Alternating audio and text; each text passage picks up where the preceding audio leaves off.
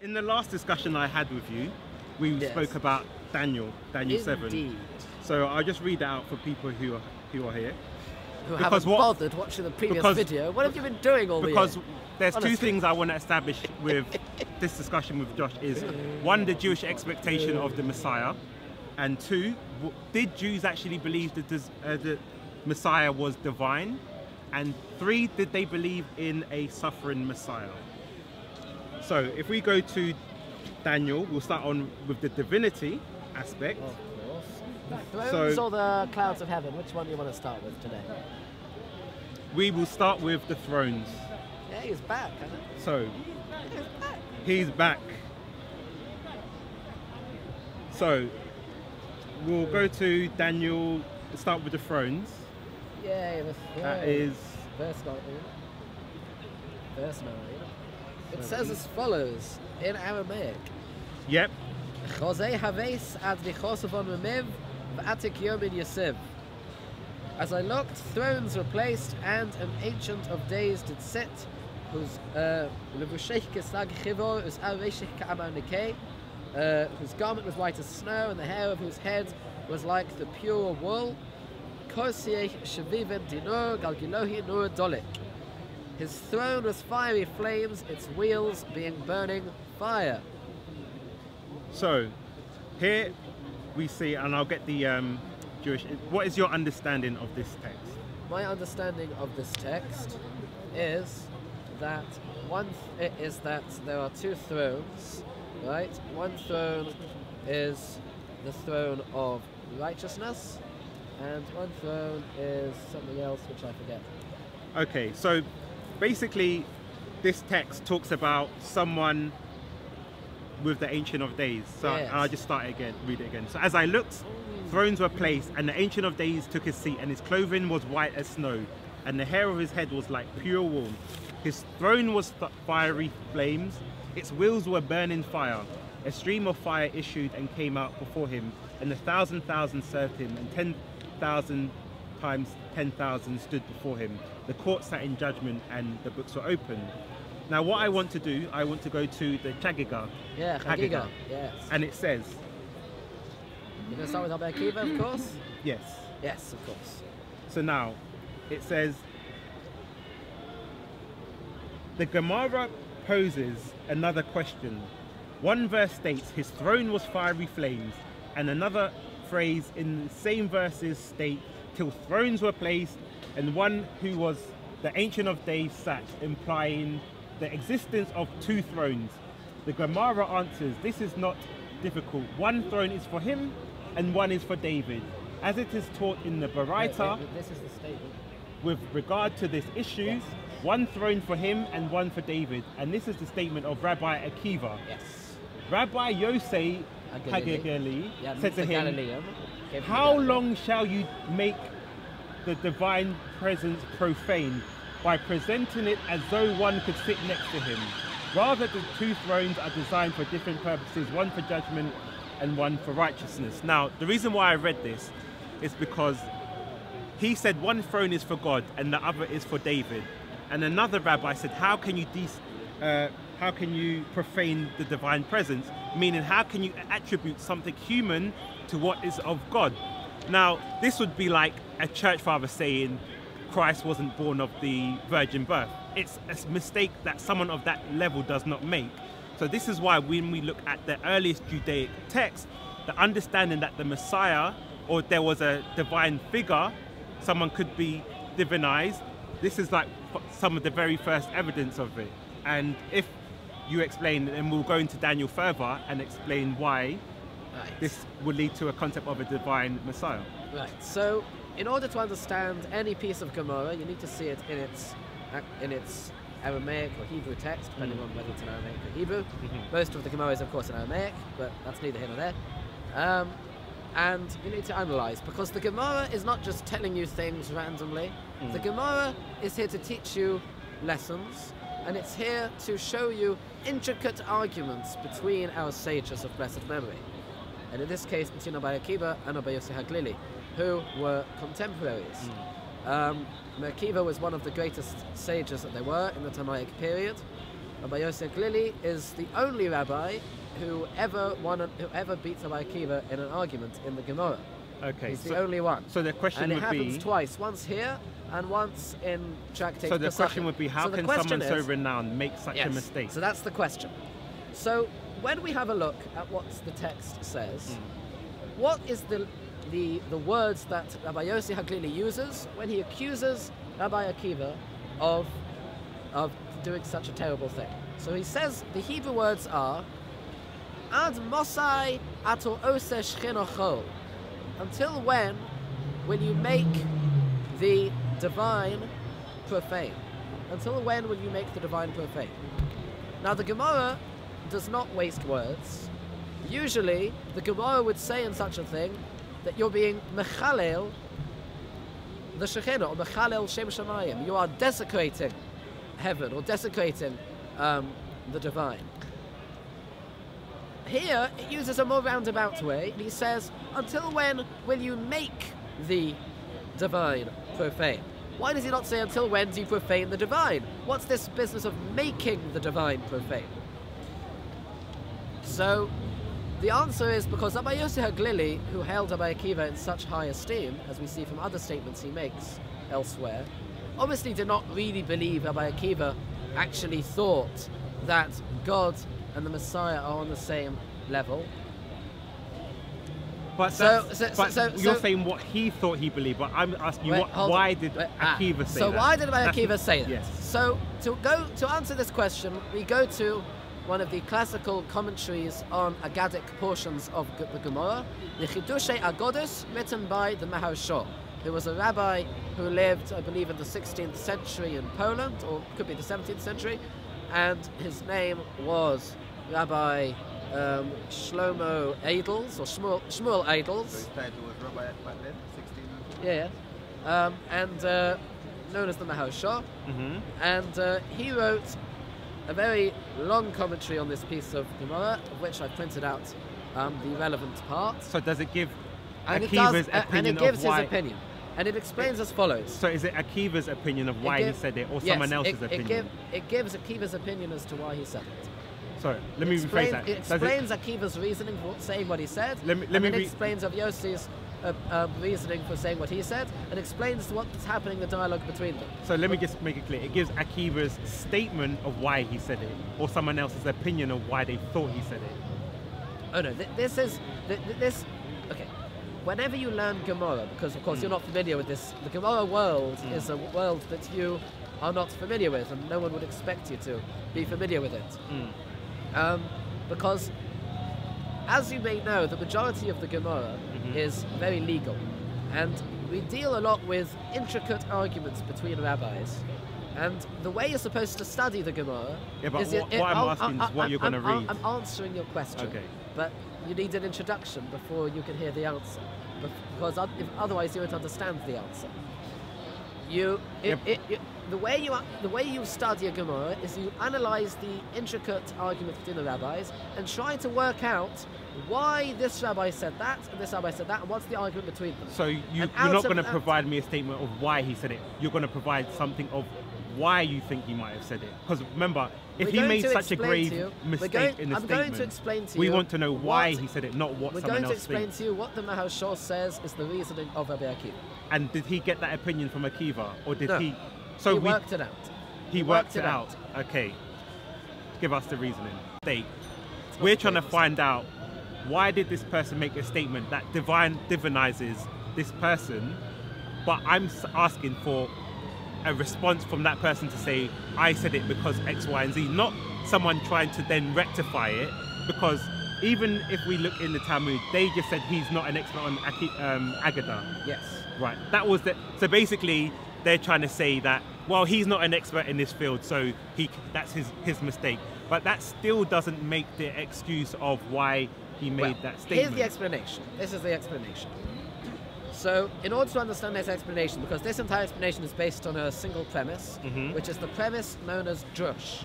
Okay. Now, I've talked about drush with you before, and I've said that drush is where you have extra letters or missing letters, or extra words, missing words, repeated phrases, these kind of things, in the text of the Tanakh the Hebrew Bible, and we believe that God put those there for a reason, and He gave us certain rules in the oral law as to how to interpret them.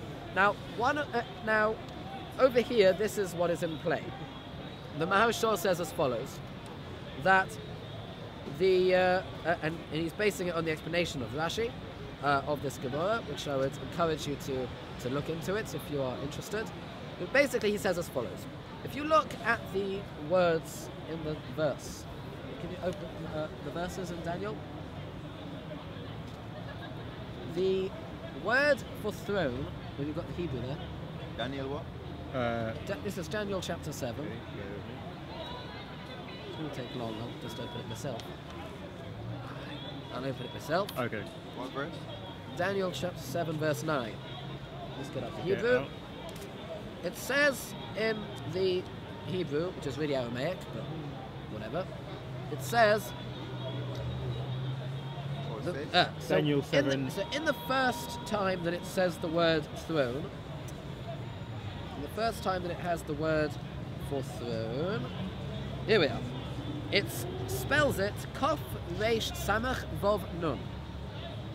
The second time Is it... that the same Hebrew as this one? Yeah.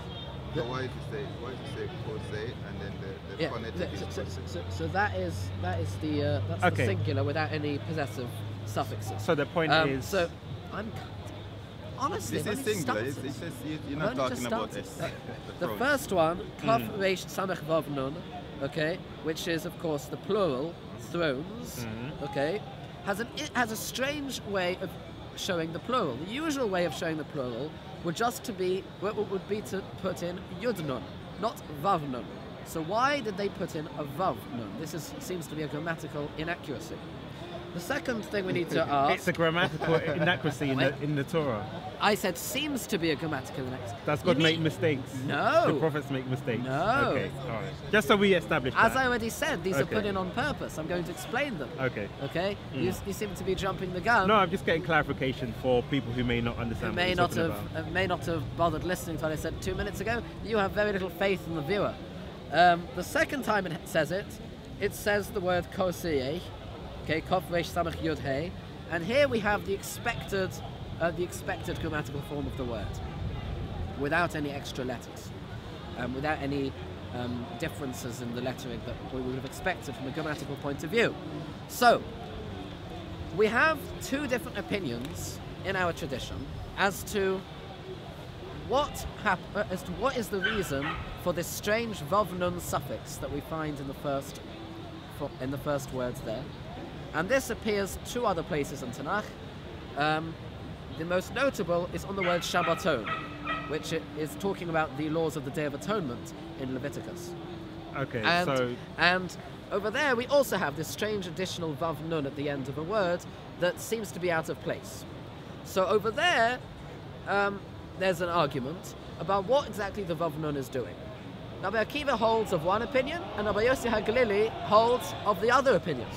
Now, okay. Rabbi Akiva holds, and this is what the Maharshal says, that the extra nun, the extra vav nun in the word kosovon, is More al Harabim. This teaches on the many. So basically, Okay. you're saying is a possible misreading of the text or misinterpretation of the text. What's a possible misinterpretation of the text? So you're saying there's two different ways of understanding it. Yes. Rabbi Akiva and Rabbi Yossi HaGalili, Yes. they agree on the point that this needs to be this inaccuracy, this grammatical inaccuracy, needs to be explained using a drush, and they agree that it's that it's going to be something which is about comparative being. About comparing, this is a very complicated point. But this is very nuanced. But this is the issue. This is not the usual way of. But this is the issue. If there are two different possible ways of taking it, Yes. as someone who is such an expertise within his field, he should know he should not be able to accept the incorrect reading of the text. Because they're not, neither of them are incorrect. That's the problem. Hold on. So- Rabbi Akiva, okay, the problem is that the way Rabbi Akiva uses this drush, which is More al Harabim, it teaches about the many, okay, and it basically means that the two. So the issue is why are there more than? So basically, let me just explain. So the issue is why is there plurality of thrones? Yes. Right. Okay. So now So- that's what has caused an issue. So they're wondering. So Sorry, you're saying I've read this wrong. Sorry. It says it's Mo al Hakatnos. It teaches about the smallness. This is the clip. Okay. So Rabbi Akiva and Rabbi Yossi are really arguing about whether or not this Vav Nun, which is added, Yeah. is there to tell you that one throne is smaller than the other, or are the thrones the same size? Okay. This is really the argument. Now, according to Rabbi Akiva's opinion, that this Vav Nun means that this throne is smaller than the other throne, then according to him, there's no profanity being made here. Because you have David's throne, which is smaller than God's throne. But according to Rabbi Yossi's opinion, that the Vav Nun comes to teach you... But that still doesn't make sense, because even if... Can we finish the sentence? According to Rabbi Yossi, who does not hold that, okay, these thrones are the same size, okay, according to Rabbi Akiva's opinion, okay, when you look at Rabbi Akiva. Now, if you were to put Rabbi Yossi into Rabbi Akiva's opinion, okay, then Rabbi Akiva does not see any profanities in Rabbi Yossi. So you're but when you put Rabbi Yossi in Rabbi Akiva, when you put Rabbi Akiva in Rabbi Yossi's opinion, Rabbi Yossi sees a profanity. Now, Rabbi Yossi does not think Rabbi Akiva is actually profaning God. What does he say? He says people like Paperboy here are going to look at the Talmud and come with the wrong conclusion. They're going to see Rabbi Akiva and say, oh, he's doing something which, according to according to our understanding of the Messiah, is something which is profane. So basically, and therefore he says, ad mosai ato oseh shchinacho. Until when are you making the divine profane? Not until when you're profaning the divine. No, heaven forbid. Rabbi Akiva was not profaning the divine. Rabbi Yossi never suggested such a thing. He's making it. He's making it seem as if he is making the divine profane, and that is exactly what Paperboy. So this is what my and his misunderstanding has come from not understanding how to learn a piece of Gemara, because he has not been taught. And this is what my point so. is. Rabbi Akiva lived in the 2nd century. This is after Christ, because Christians are obviously claiming Christ to be divine. So the later rabbi has to then admonish Akiva for They're giving. Not later. They're in the same generation. Yeah, but when I say later, as in contemporaries. he's made the statement and he's later corrected him, as in that's what I mean by later. Oh, so right. The next line of the Gemara. well, that wouldn't have been historically the next line. No, it would. So it would have been a space discussion of between the two. space of time. So he said a statement, and then someone's responded. Yes. So my point is this: because if they do not make that a heretical view, it gives legitimacy to the Christians to then claim that Jesus. A throne is for David, or a human can sit on a throne that is associated for God. So then what he said is, no, one of the thrones is for his footstool.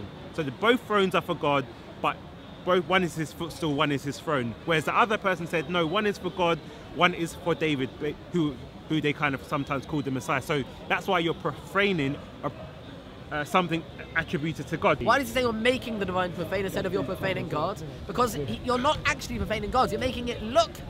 Okay. So you're elevating a human to the same status of God. You're making people who are not learned, who look at this and will say you are that here is a profaning of God. Not that you are profaning God, because according to Rabbi Akiva's opinion, there's no profaning of God. We've got David's throne, which is smaller than God's throne. But you've just said it will give people like Paperboy an excuse to do what?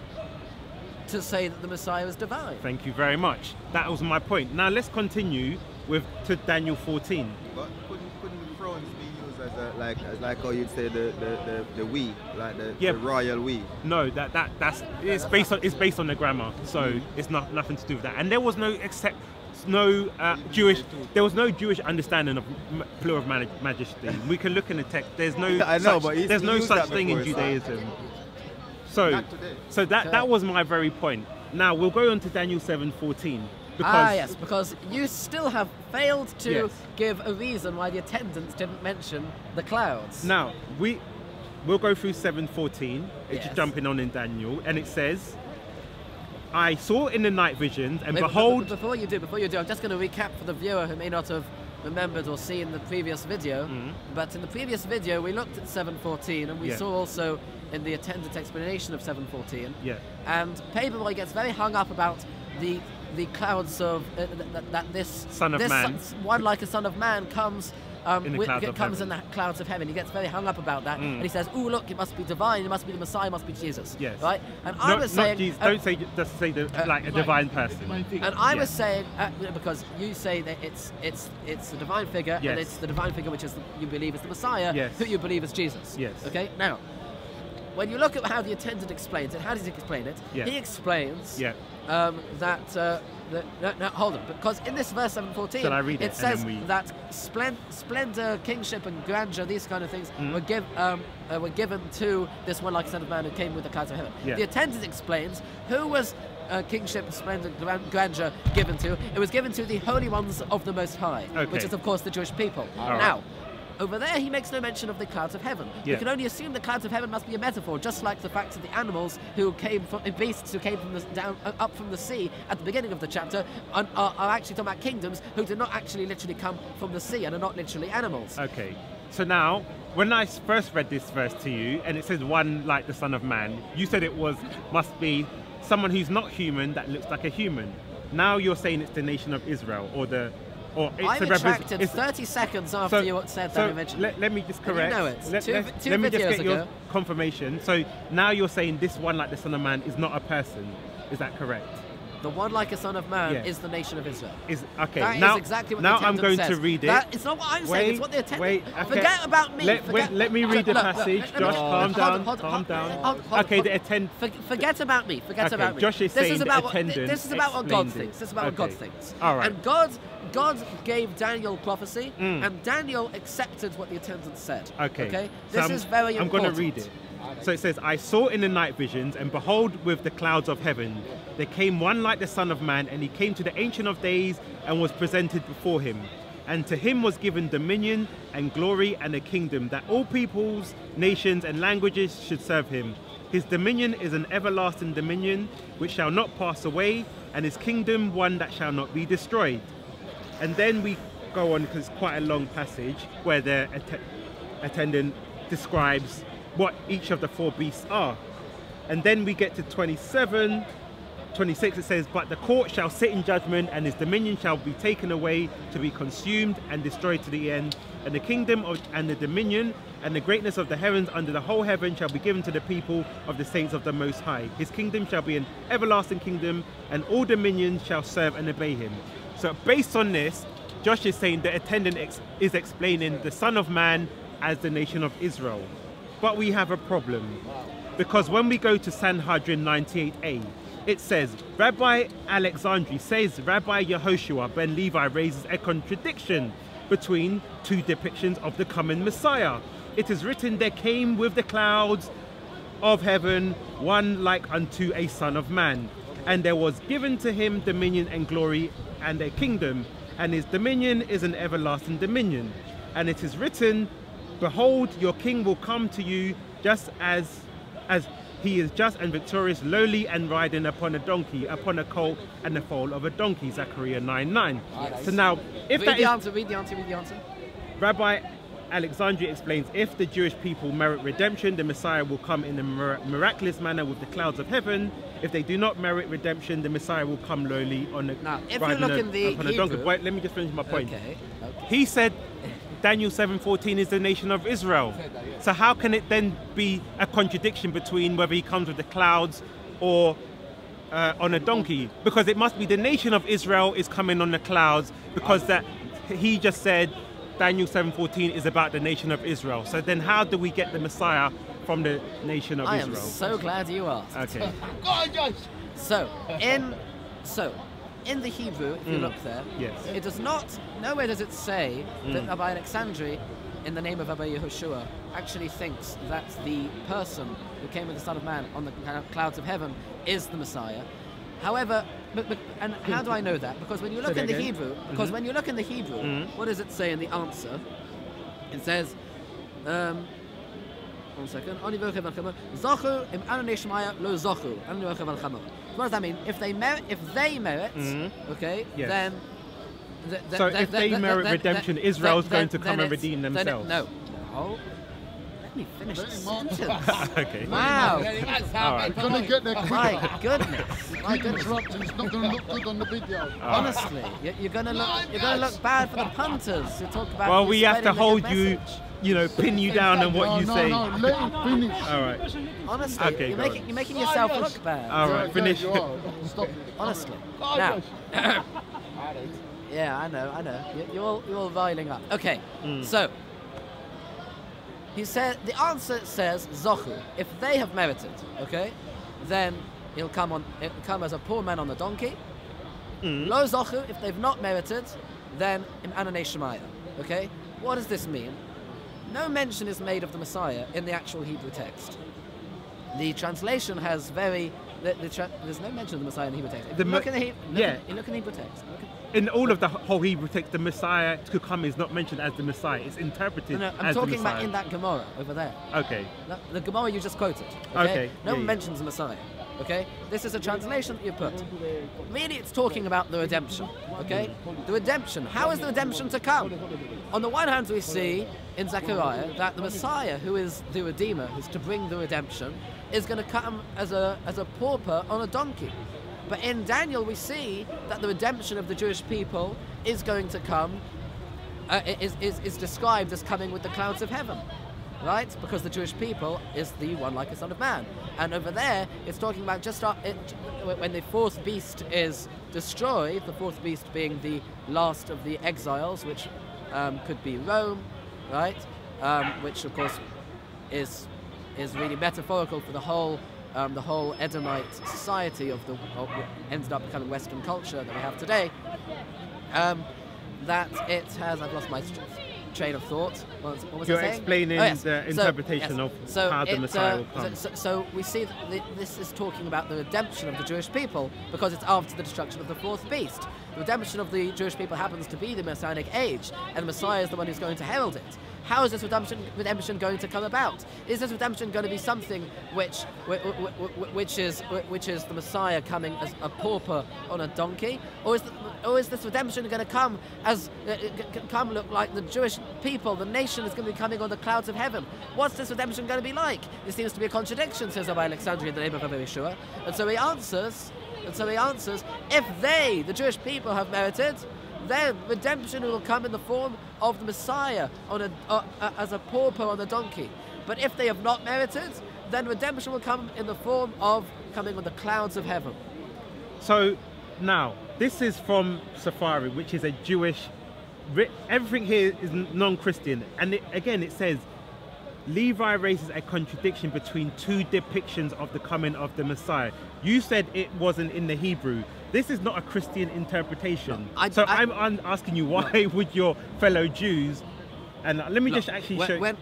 When I learn a Gemara, I don't care about somebody else's translation. Okay. I learn a Gemara, I read the text, all right, and then I explain it based on what the text says. Okay. That's what a true student of the Gemara does. That's why if you look in any of the Talmudic academies you have today in yeshivas, nobody learns. Okay, people do not generally learn from, for example, an art scroll. Why? Because the art scroll will give you some sort of interpretation, and you haven't worked it out yourself. The Gemara you're supposed to work it out yourself. William Davidson Talmud.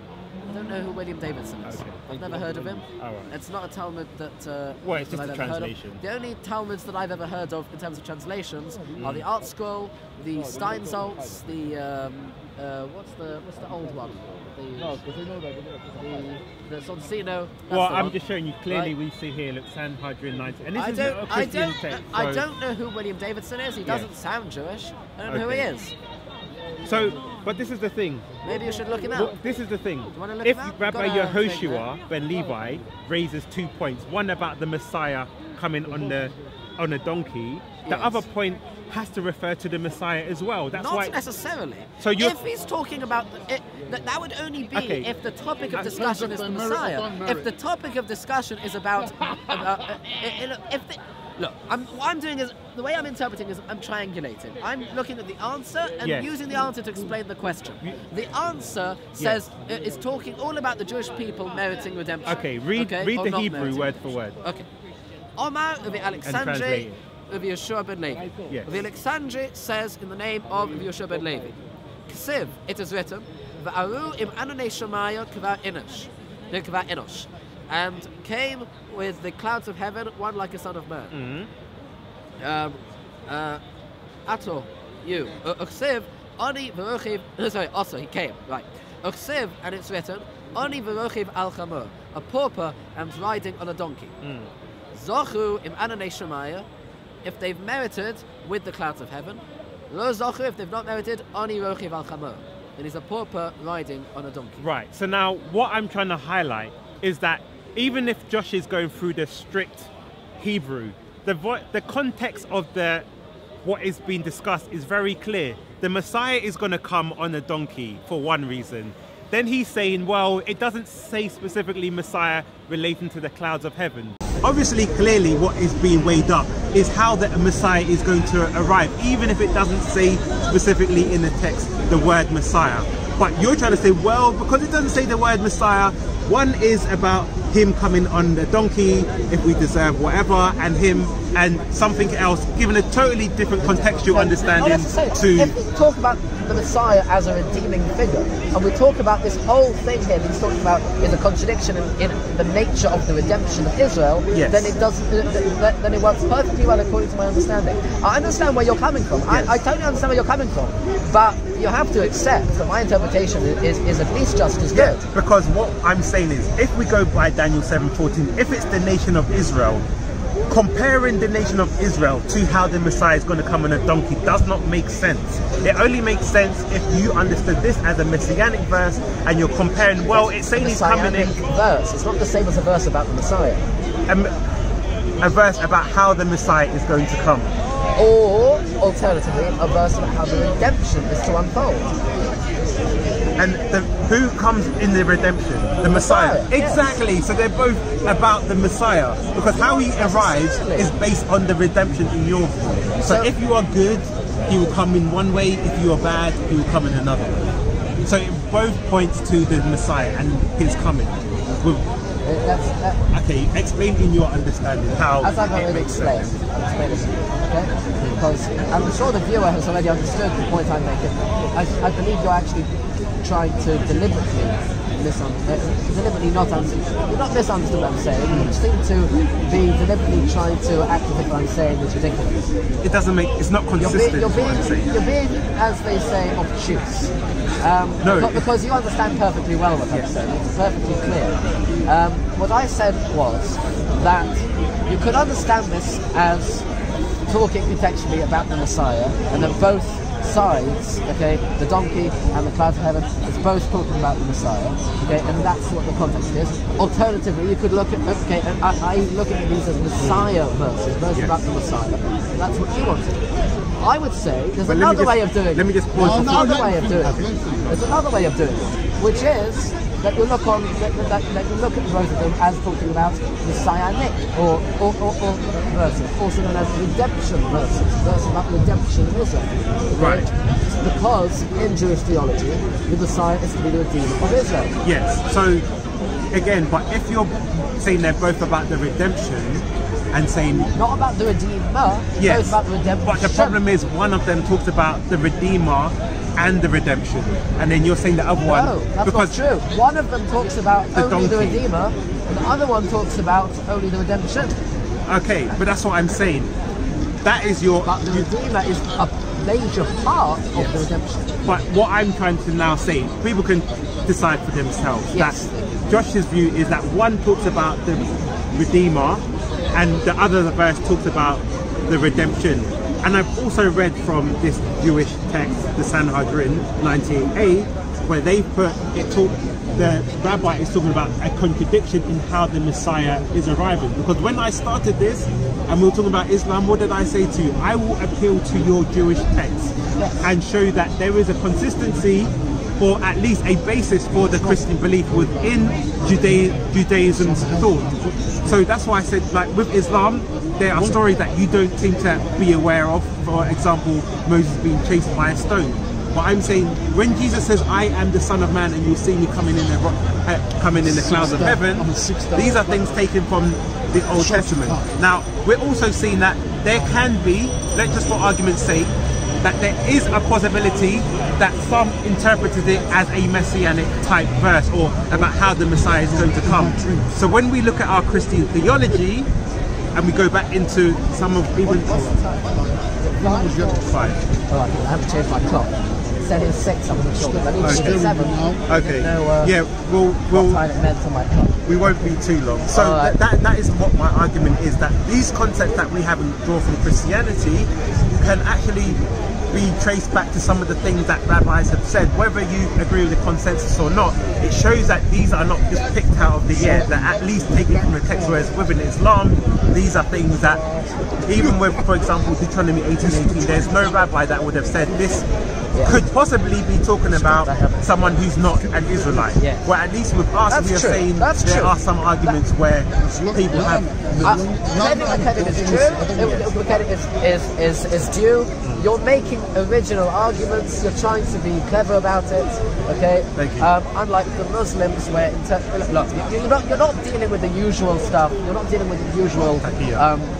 twisting of meaning. Yeah, the usual twisting, like Isaiah 7:14, Isaiah 53. You're not dealing with those kind of things, Psalms 22, 110, etc.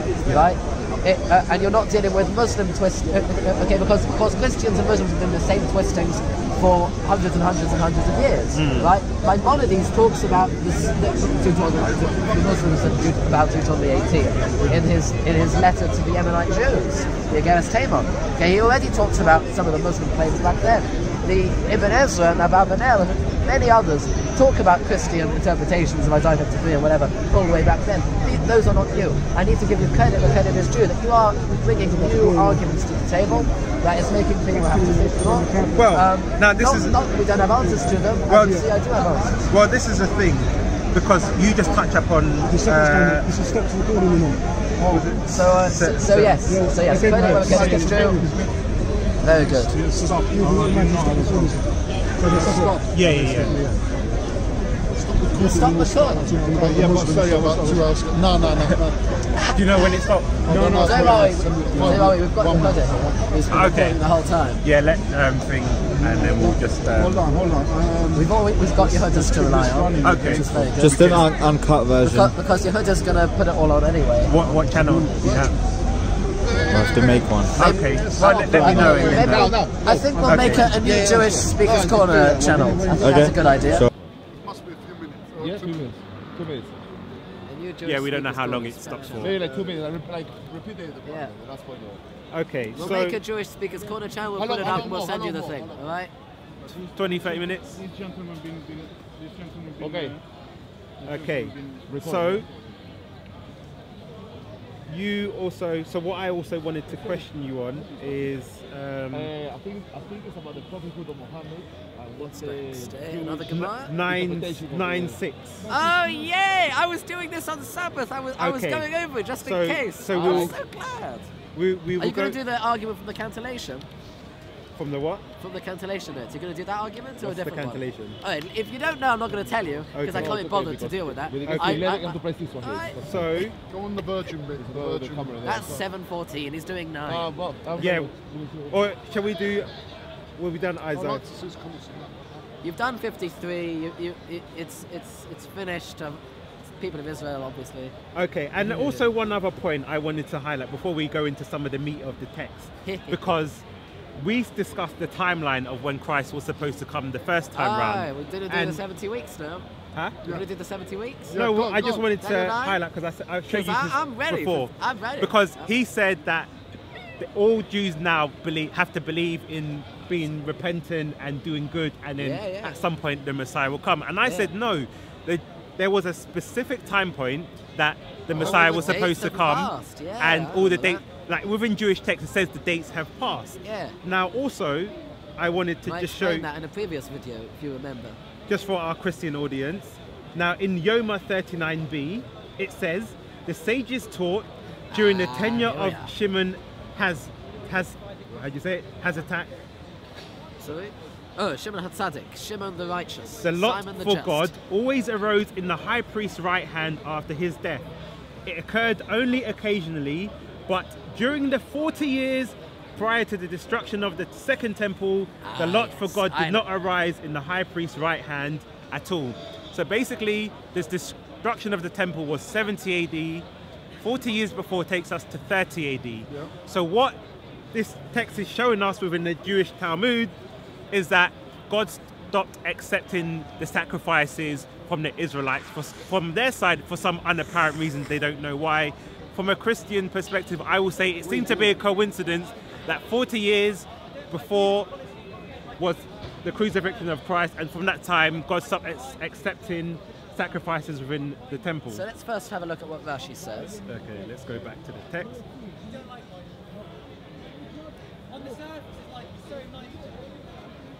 Got the third one ready to go, yeah? All right. So if you click on the thing, is this the Safari website? Yeah, this is a screenshot. Oh, you're not on the Safari website. I can't go on the commentaries. No, I need to go online for that. Oh, all right. Can you Okay. do that? I have to go from my phone because this one you have to go through the internet. You that so you want to look at the interpretation. I want to look at the commentary of Rashi because that's usually my first port of call. I have seen this Gemara before in the context of Christians, And no prophets since then. but I do like to see Rashi. Yeah, prophet no. since before Well, that as well. coincidentally, well, no prophet since Malachi. Yeah, exactly. Before that. Okay. So, and then I just wanted to highlight to the audience as well. As I said, I'll use the Yeah. Jewish text, and I'm not twisting them, but they've said themselves 40 years before the destruction of Yeah. the temple, I mean, of course- sacrifices of course. seem to stop, and it seems to What's coincide. Jesus got to do with 40 and years before the because it temple? seems to coincide with the time frame that was established for the Messiah to come. Because remember, my point was this: they said all the allotted times have passed. So for the allotted times to have passed, that means there had to be a certain time frame. Then when they believe he didn't come, then they say now we're just waiting in expectation, because it wasn't an understanding of, well, he's going to come at any point. It was he should come around this time. But now the Jewish interpretation is, well, he hasn't come, so we don't know when he's coming. But what Christians are saying is that actually there was a Messiah who came during that allotted time, but you guys do not accept him. So now, let me just find this thing for you.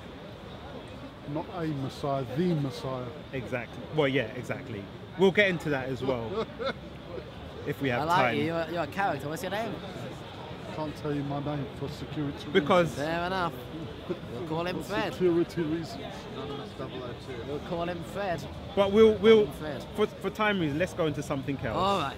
Look, Because- look, I'll tell you what I think is probably going on here, because I know that the in the years coming up to the destruction of the Second Temple, which of course was destroyed because of sins of the Jewish people. What were the sins? Okay. Mainly it was because of baseless hatred between Jews.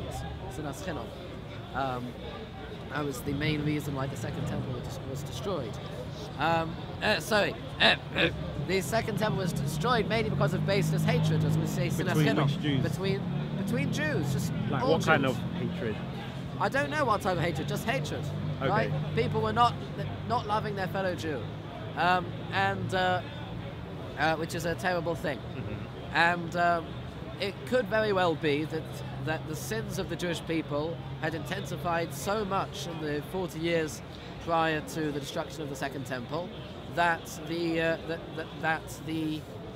that God simply would not bring atonement for them anymore, using he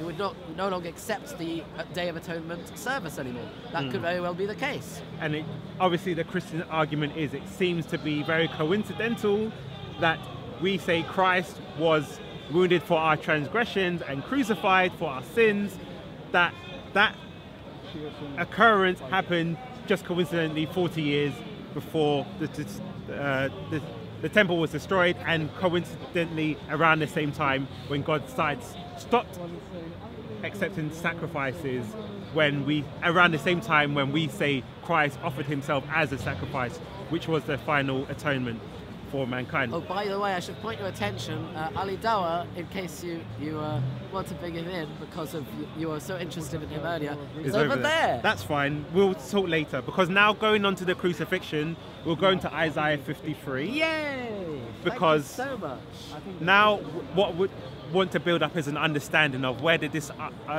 concept of Christians accepting this as Jesus, a prophecy about Jesus, come from.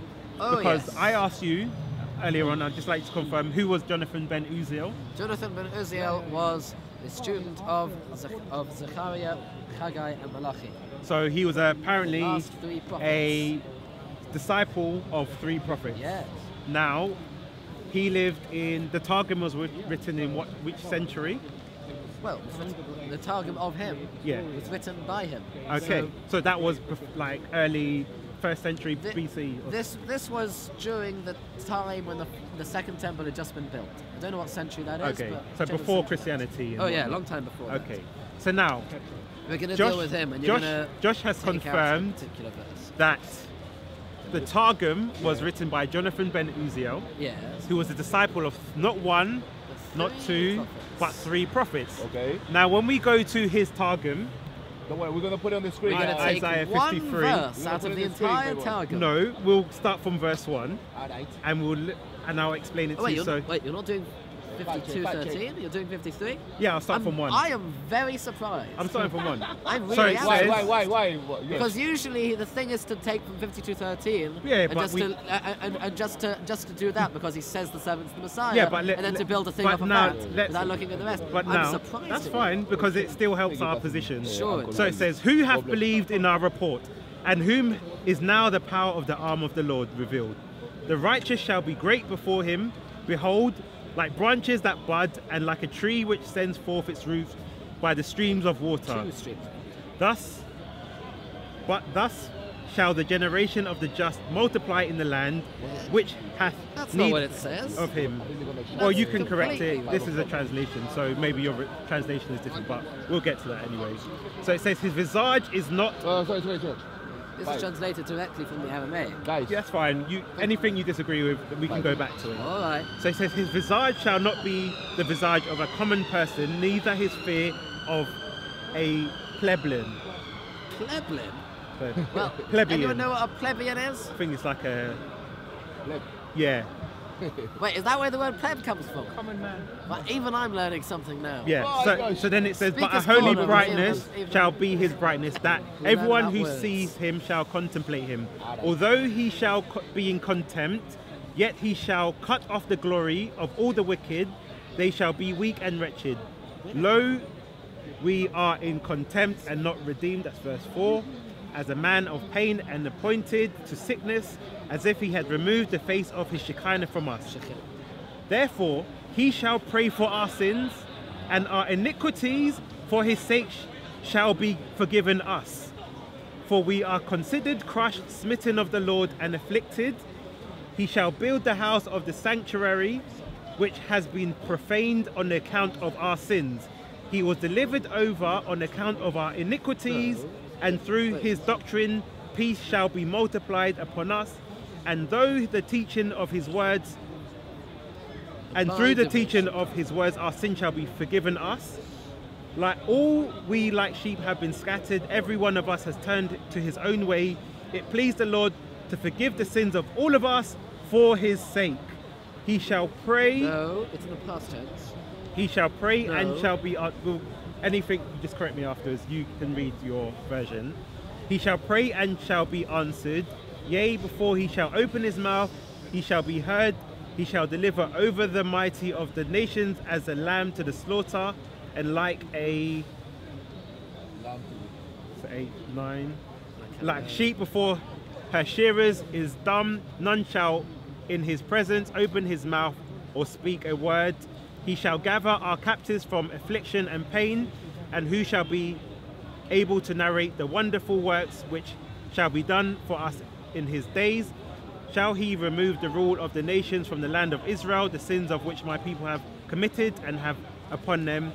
And he shall deliver the wicked into hell, and the riches of the treasures which they got by violence unto the death of Abaddon, that that they who commit sin shall not remain, and that they should not speak folly with their mouth.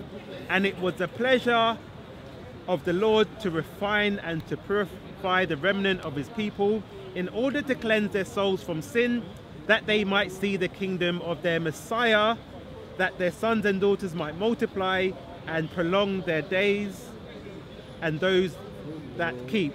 I stopped at 13. Read the end of the verse. Don't stop at the middle of a verse. Oh, because it's numbered differently. So, okay, I'll go to 12. And He those- shall deliver their souls No, from... you missed something. Yeah.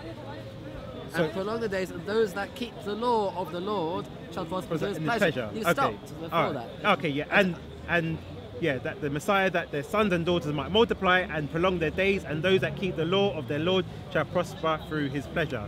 Yes. Now, the reason why I wanted to draw our attention to this is because Christians always claim this is about the Messiah.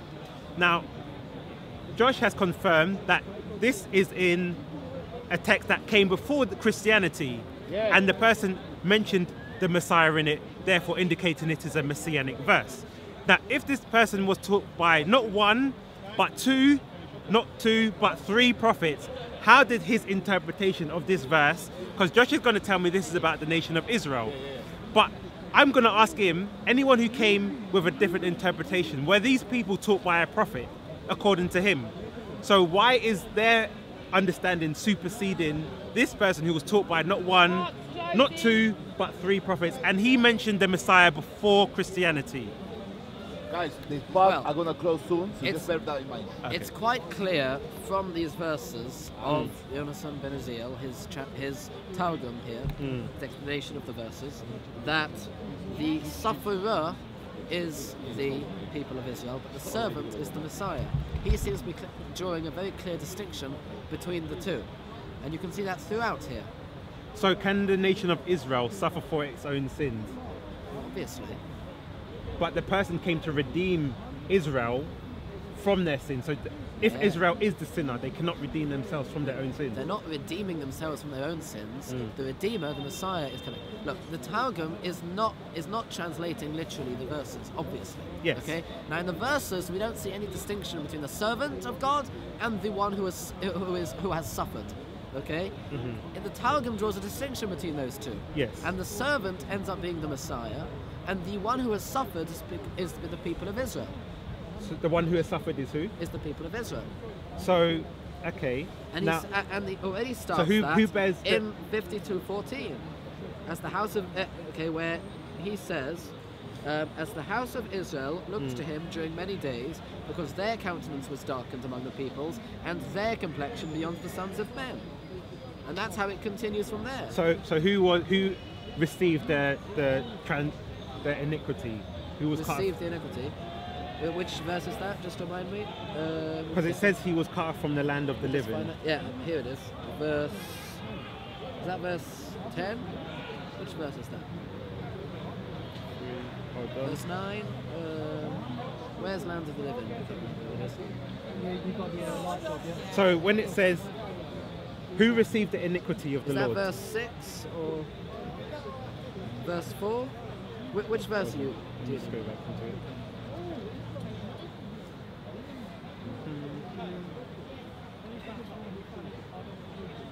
So if we go into 3, for Verse example, 3. Okay. So verse 3 says. Or 4. Okay. Verse 3 in the Targum. Then he will become despised and will cut off the glory of all the kingdoms. They will be prostrate into mourning, Yeah. like a man of pains and like one destined for sicknesses, and as though the presence of the Shekhinah has been withdrawn from us. They will be despised and esteemed not. Yeah, carry on. Then for our sins he will pray, and our iniquities will for his sake be forgiven, although we were accounted stricken, smitten from before the Lord, and afflicted. And next one. But he will build up the holy place which has been polluted for our sins, and delivered to the enemy for our iniquities, and by his instruction peace shall be increased upon us, and by devotion to his words our sins will be forgiven. Okay, so let me... Could you just hold on a second? I just need to have a look at 52:15. We might have to move it that way to because the make part's sure closing. it's closing. Okay. 52:15. So really scattering the people. Oh, Oh. So shall I read it Oh, in? here we are. Hold on a Do second. you want to read it hold from on. your Tanakh as well, so we get we can compare the two? Oh, I actually have the paraphrase. comparison. I have Okay. one after the other, the verse from the Tanakh, followed by the verse in the Talmud. Okay, where's verse 4? So verse 4 is over here. That's the Isaiah, Okay, yeah. and Read that's the read Talmud. verse 5. Verse 5 in the Tanakh of the Talmud The Tanakh. says, Yeah. but he was wounded. What's going on over there? Don't worry. We can't see anyway. So yeah. Because he was wounded because of our transgressions. Now who was wounded? Well, according to the text, according to the Talmud, what do you want? Who was wounded? Israel or the Messiah? Well, obviously the people of Israel were wounded. So okay. Now the reason why I asked you that, because if we go to Ruth Rabbah, it says the Messiah and he will eat in the world to come. The fifth explanation for come here is King Messiah. Come here that is draw near to kingship and eat from the bread that is the bread of kingship and dip your morsel in the vinegar. This is the chastisement, as it is said, but he was wounded for our transgressions, Isaiah 53. So this is clearly, they've seen it as a messianic verse because you've put it's Israel, but here they're saying in the book of Ruth, whatever, this verse is what happened in the book of Ruth is a reference or symbolism of King Messiah who was wounded because of our transgression. So when Christians say Isaiah 53 is about the Messiah and not about Israel, and we're appealing to someone who was taught, according to you, by 3 prophets, this is why I say the later rabbis came. Okay, well, They're checking everybody out. okay, can we just continue? Okay. Yeah, just go about 10, 15 Can I minutes. ask you a question? Sure. Okay, you see the first command, yeah? What is Yeah. it? That's a good question. Yeah, First in the Ten Commandments. yeah. Does that go for both of you? I am the Yes. Lord. So, but you believe in one God, Yeah. but you believe in... 3 in 1. Next time he's here, we'll have that conversation. Come and listen to That's it. another question. Don't worry. You believe in one God, yeah? It will take too long to go into. If you're here next So time, you follow the first I commandment. believe absolute, he believes composite. So you believe, yeah. So you We don't believe in the believe first composite. commandment. Yes, you do. if Right. if you're here next week, we'll have Because that the discussion. author of the first commandment.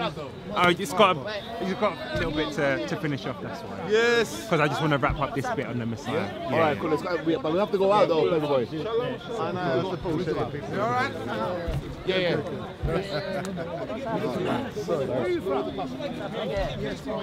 All right, cool. They can run.